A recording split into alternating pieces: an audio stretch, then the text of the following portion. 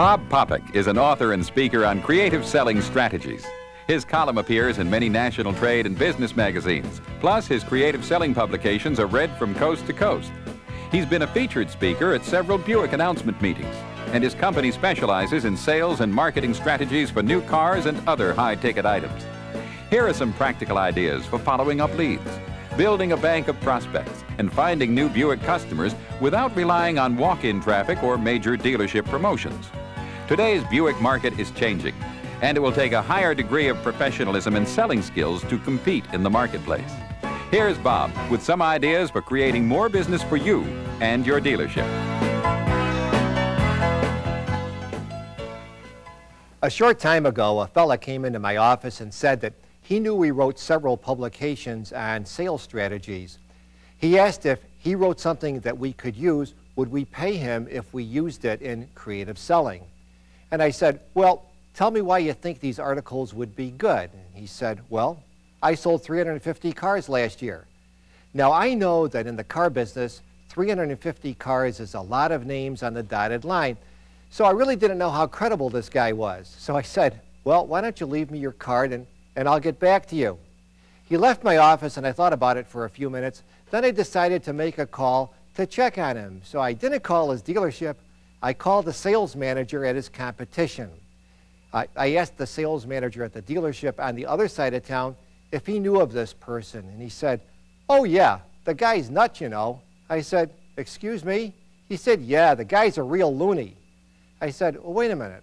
I thought this person was a pretty good salesman. He said, the guy's not a good salesman. He can't close. He's terrible. I wouldn't have him on my floor.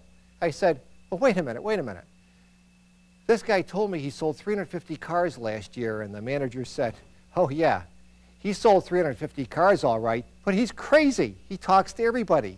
He doesn't care who you are. He asks everybody if they want to buy a car. He probably sold 350 cars all right, but he probably talked to 2,000 people. I found out that there's a lot of salespeople in this country, just like the one that came into my office. Here's a salesman that sells well above average, but he doesn't rely on walk-in traffic, doesn't rely on dealer promotion, and his competition thinks he's goofy. His simple formula for selling is the more people you talk to and the more people you come in contact with and try to get into your dealership, the more cars you're going to sell. It can be that simple.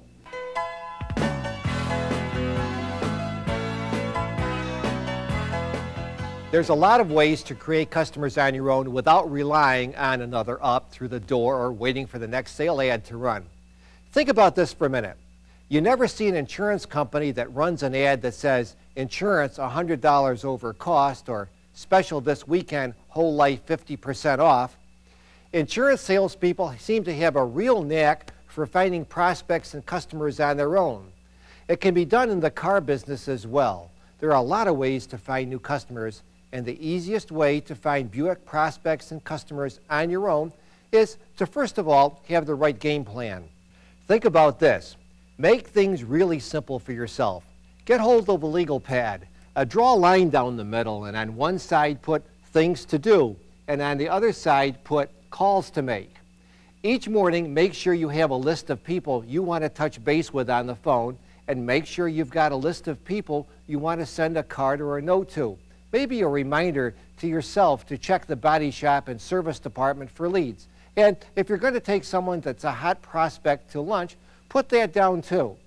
At the beginning of the day, write on your sheet as many productive things to do as possible, then just work your day through. Cross out each one as you do it, and by the end of the day, you'll have an idea how you spent your day, what worked and what didn't. It's also an easy, effective way to help manage your time.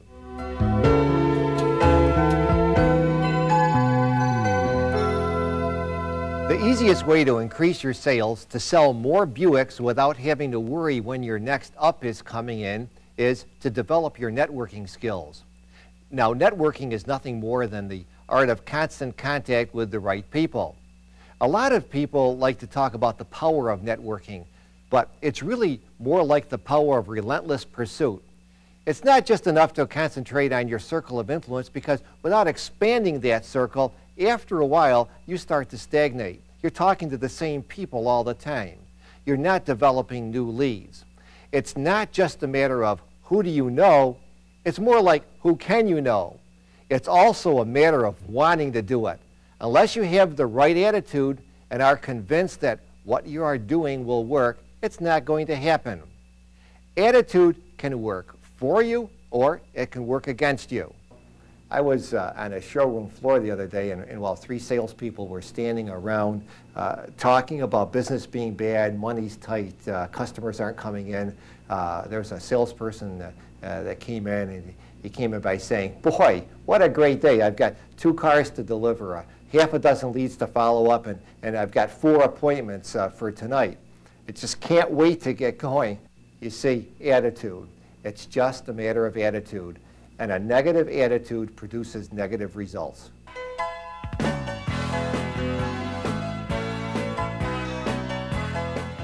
Everybody you talk to could be a prospect for buying a new Buick. But don't overlook the basics. And the basics start right under your nose, here on your desk. By now, you should have a sticker on your phone with the word opportunity. And every time the phone rings with someone inquiring about a new Buick, you've got a great opportunity to make a new contact. Create a new prospect. Get them in to meet you face to face. People usually don't say on the phone, "I'll buy it, here's my Visa number," or "send one over COD.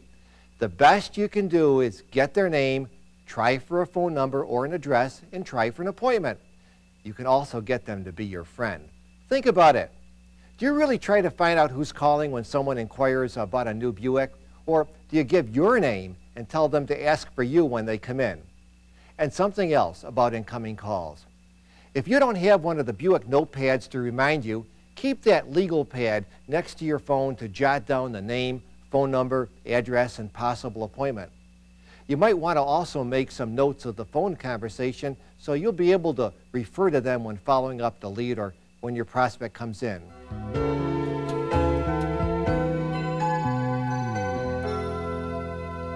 Now, how about the leads you already have? If you're a seasoned salesperson or even a rookie, you've probably already got leads to follow up. There's the ups that you didn't sell first time around, friends, relatives, and other people you've spoken with that might be in the market for a new car, and any referrals from other people. Now, if you're going to add to your prospect list by finding more leads, you've got to have some system for sorting them out. If your dealership already has a prospect card system, use the ones they provide. If they don't, a simple 3x5 card will do for listing a name and all pertinent information. Make sure you make a note on the card every time you have any contact with the prospect and sort them out in some fashion that makes sense to you.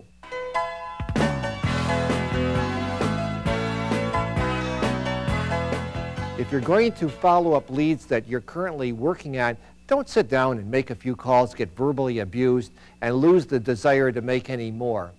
It's really important to feel good about the first 2 or 3 calls of the day. So, here's the secret. Make the first calls to people that you like or that you know that like you. The next ones will be easy after that. In fact, if you call one of your customers that you know are happy with their car, call to see how they're doing. Ask if they have any questions or if you can help them in any way, and politely ask if they know of anyone else that might be interested in owning a new Buick. They won't slam the phone down on you, they won't say they're not interested and bang, hang up, and they won't make you feel like a second-class citizen. Starting with a few easy calls will make the harder calls a breeze.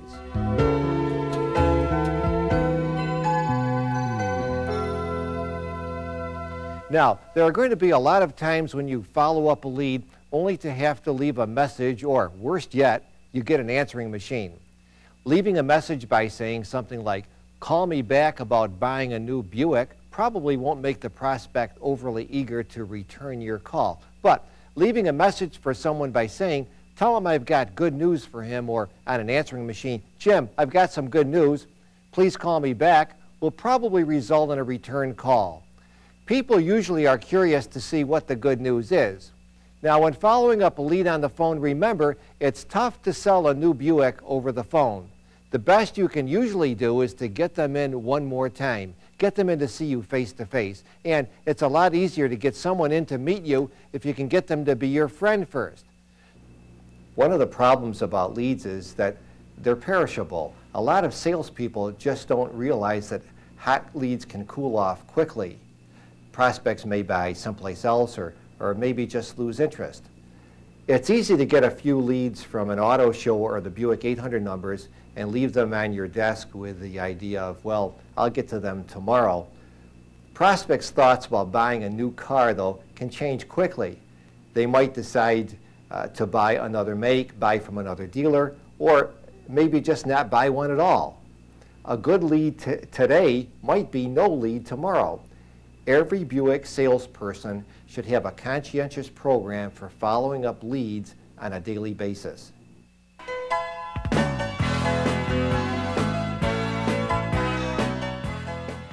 There's a lot of right ways and there's a lot of wrong ways to follow up leads from referrals. Picture this.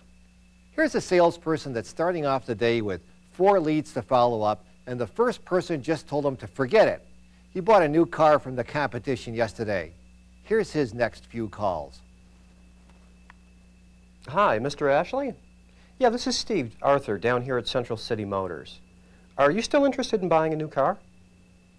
Not really? Well, okay, sorry. Didn't mean to bother you. Hi, is this Cheryl Brown? Hi, Cheryl. This is Steve Arthur down here at Central City Motors. Can I sell you a Buick today?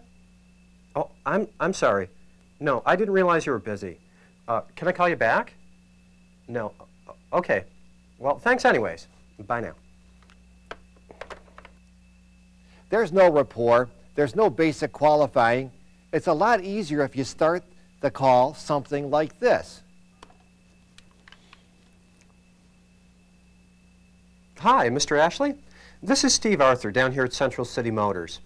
I'm just checking to see if you received the letter that I sent. Oh, you did? That's great. I'll tell you, at my house, only the bills seem to get delivered. Weren't you surprised on how low the payments would be? Did you tell your wife about the colors we have in stock? Hi, is this Cheryl Brown? Hi, Cheryl. This is Steve Arthur down here at Central City Motors. Do you have a minute to talk? Oh, I'm sorry. I've got a couple of youngsters at my house, too. Let me call you back this afternoon, okay? Would around 3 o'clock be okay? Great. Concentrate more on first establishing a personal relationship with your prospect than trying to sell them a car over the phone.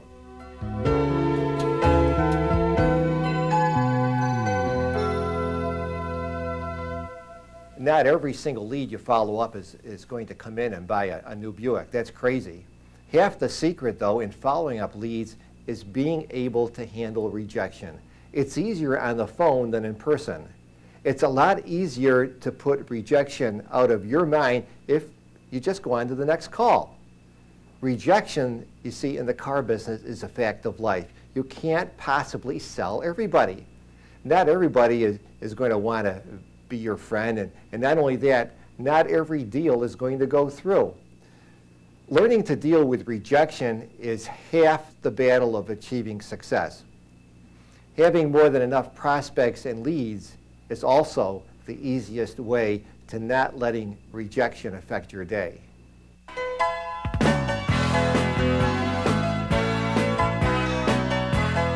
Nobody will come in to meet you in person unless they feel it's going to benefit them or do something for them. Now, one of the easiest ways to get a person's attention to help get them to stop by is to offer them something for free. Also, the easiest way to help make a person your friend is to give them something. So what do you give? How much do you spend? Well, that part is up to you. Here are some of the items from the Buick Premium Catalog, things from $1 to $10. With some car salespeople, the more serious the customer, the bigger the incentive is used to get them back one more time. There are a countless number of items that you can personalize, things like keychains, pens, flashlights, golf tees and markers, notepads, calendars, pocket knives, tire gauges. The list is endless. Some are practical, some are clever. Use something that you think will work with the image that you want to portray.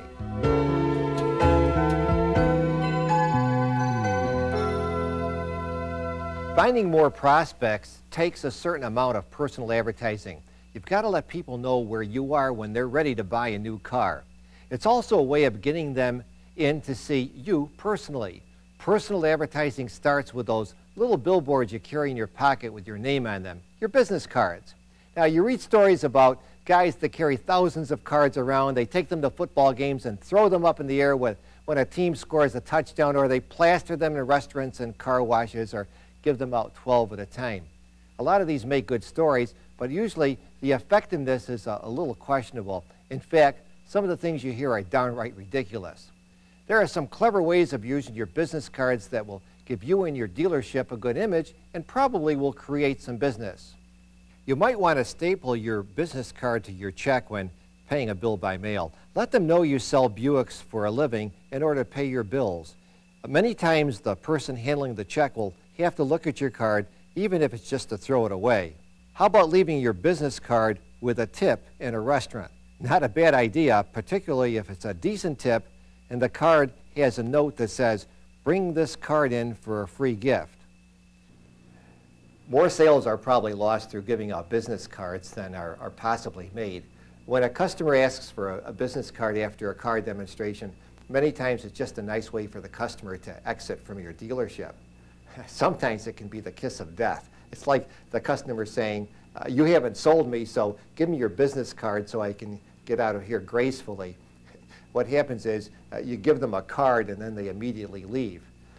You know, there are books and seminars that tell you to leave your business cards everywhere, but sometimes it not only takes a little common sense, it takes some tact, and it also takes some diplomacy.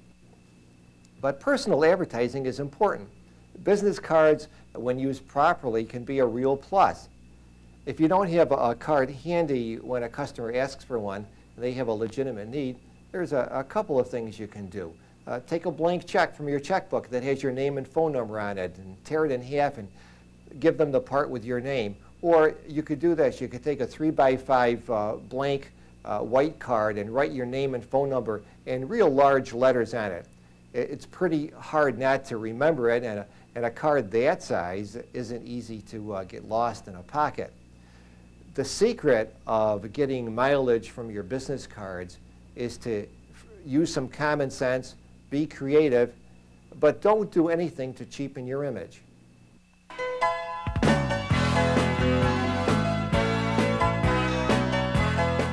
Supermarkets, car washes, laundromats usually have bulletin boards that you'll find dozens, if not hundreds, of business cards attached. And usually placing your card in the middle of people selling insurance, real estate, water softeners, along with Amway salespeople, and someone selling a boat probably won't get you much of a response. But if you put up a card with a note that could pique curiosity or interest, there's a chance someone might look you up. There's a salesperson that has all his business cards imprinted with a large $35 on the back. Customers, prospects, and suspects ask, "What's that for?"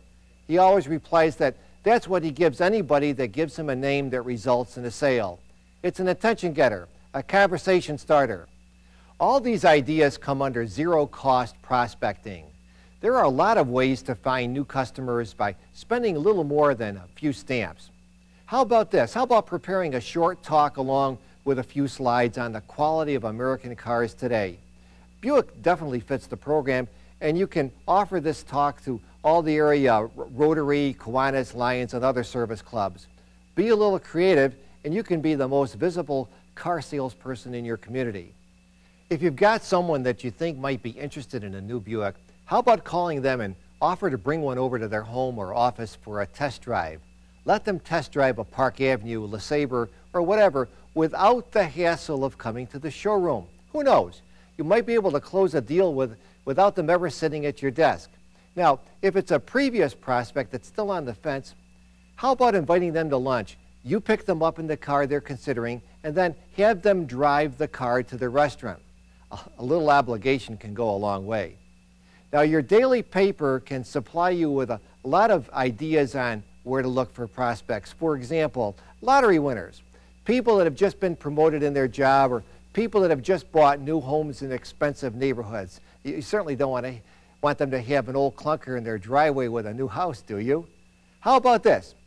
Go out and take a picture of their new house and then send it to them with a note saying, "Picture a new Buick in your driveway." maybe offer them an enlargement of the picture just for stopping by. They're only a couple of dollars or less at your local photo store.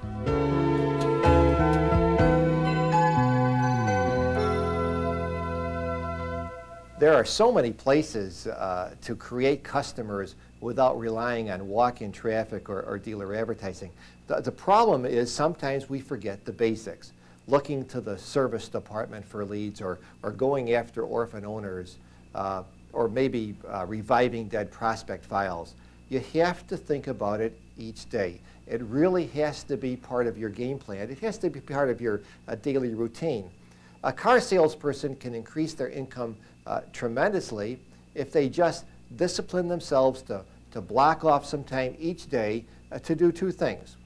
First of all, spend an hour working to retain their customer base. And the second thing is spend an equal amount of time working to reach competitive prospects, those that currently own or might be prospects of Ford or of Chrysler or of imports. It sure beats rocking back and forth on your feet waiting for the next stuff to come in the door.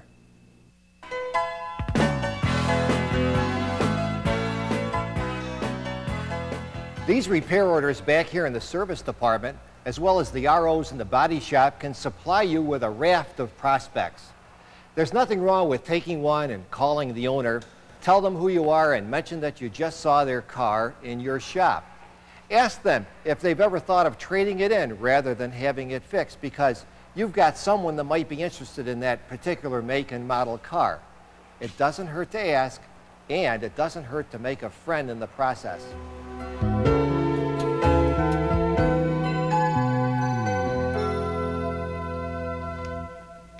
These files in your dealership could contain a number of excellent prospects that are never contacted. Now, these are the people that purchased a new car from your dealership from a salesperson that's no longer there. These customers become orphan owners with no specific person to care for them. Take a few names each day and give them a call. Start the conversation by saying that you're sorry that the person that they purchased their car from is no longer with the dealership. And then you might say, with your permission, would it be okay if I were the one you called if there are any questions or problems? In fact, could I call you once in a while just to make sure that everything's all right?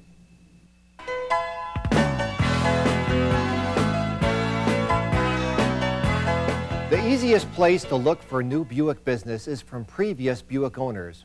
Right now, Buick owner retention is good, but it could be better. Buick retains about 4 out of 10 customers, and our goal is to increase it to 50%. Now, that's not unrealistic when you consider that some other makes do as high as 60%.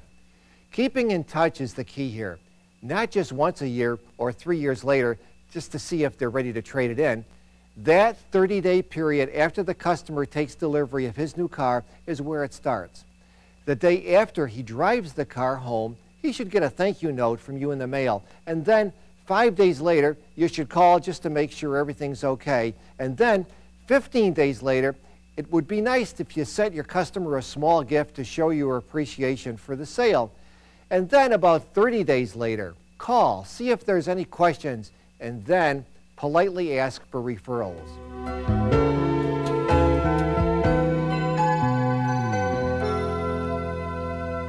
Asking for a referral, it's the who else do you know approach to selling new Buicks, is not really that hard. It's really a matter of knowing what to say and when to say it. The first time you might want to ask for a referral is when your customer completes the deal on their new car. Never again will they be as excited as when they know the car is really theirs. And after the sale is completed and you tell them to call you if you can ever be of any help to them, all you have to do is say, by the way, before you leave, could I ask you a favor? I get most of my business from repeats and referrals from customers like yourself. Do you know of anyone, maybe a friend, relative, neighbor, or maybe someone at work, someone perhaps that knows you've been looking for a new car that one of these days might be in the market for a new or used car? And then just wait. If the customer thinks of you as a friend, they'll rack their brains trying to think of a name they can give you. It's all what you say and when you ask. To be a successful professional salesperson in the 90s, to sell a lot of Buicks, you've got to be self-productive. You've got to be able to come up with ideas on your own. But the greatest ideas in the world don't go anywhere unless you actually do them. It takes that one extra step. You don't know unless you try. Many people buy a Buick because another family member bought a Buick, or because maybe someone at work bought a Buick. People that are happy with their automobile like other people to feel the same. And this is where Buick has the edge. This is where quality really plays an important part.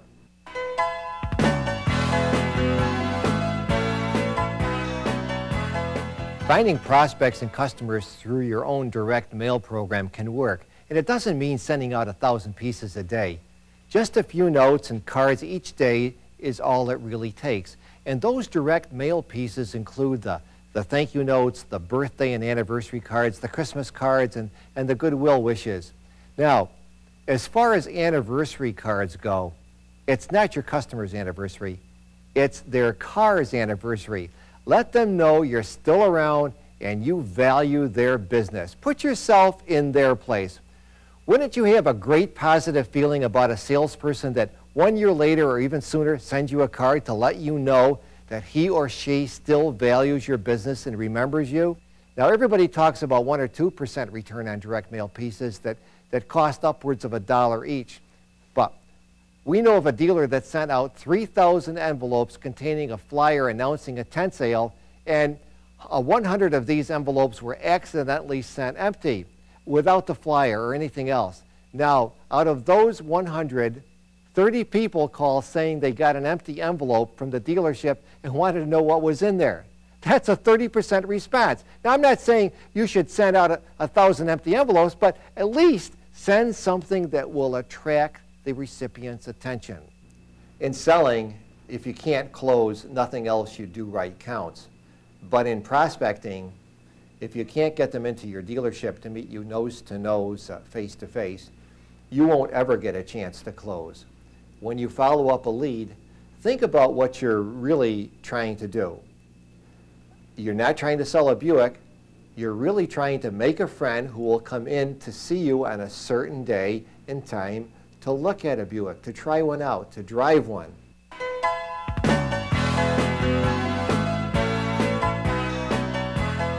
Once you get yourself into a regular routine of looking for new prospects, the rest comes a lot easier. You'll have a regular stream of leads to follow up every day. But when you call these people on the phone, think about making them your friend first. Find out if you have something in common with these people. Always leave the door open for calling them back one more time. And if they are not that responsive the first time around, hey, don't push it. Let them know you've got their best interest at heart and put them on the back burner for a while. Try them again a while down the road. Now, when you set an appointment, make sure you confirm it one more time before you hang up. Say something like, just to make sure, Jerry, you'll be in tomorrow between 7 and 8. Now, when they agree, you might want to say, great, I've got a couple of cars to show you I think you're going to love, or super, let me see how low I can get the payments for you. Now, sometimes your prospect won't show up. Sometimes they cool off quickly or decide to buy someplace else. It's a fact of life. And sometimes, though, they have a legitimate reason for not showing up. So, if you call back to see what the problem was, you might want to make it sound like it was partially your fault. Something like, I waited here as long as I could, but I had to leave because of, for whatever reason. I'm sorry that I missed you. Can we reschedule? Be nice and be a little assertive. A little positive action can go a long way. Right now, Buick is gaining market share because we're listening to our customers, we're building a better car, we're retaining more customers, and we're aggressively going out to attract other manufacturers' customers. There's going to be a lot of change going on as we move further into the decade of the 90s. Selling at the retail level is changing, and you're going to have to be better equipped to get your share of today's market. You've heard that saying of whether you think you can or whether you think you can't, you're absolutely right. Well, couple that with it's not a matter of whether a customer is going to buy or not, It's just a matter of when.